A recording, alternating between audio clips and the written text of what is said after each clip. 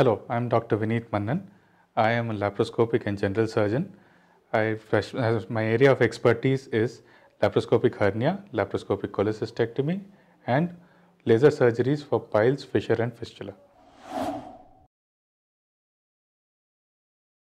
Umbilical hernia is a congenital defect wherein the person may have a defect from birth.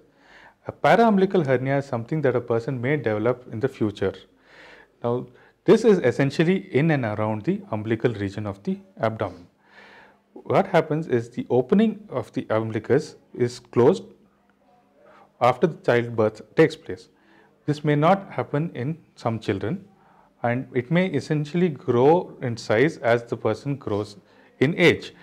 Once it grows to a significant size, which we normally see is around 1 to 1.5 centimeters in diameter, it allows the contents of the abdomen like the intestine and the fat to enter through it and come out.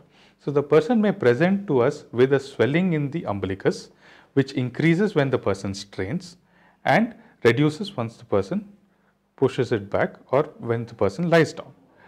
This again, if is associated with pain, is an emergency condition and should be shown to the surgeon immediately.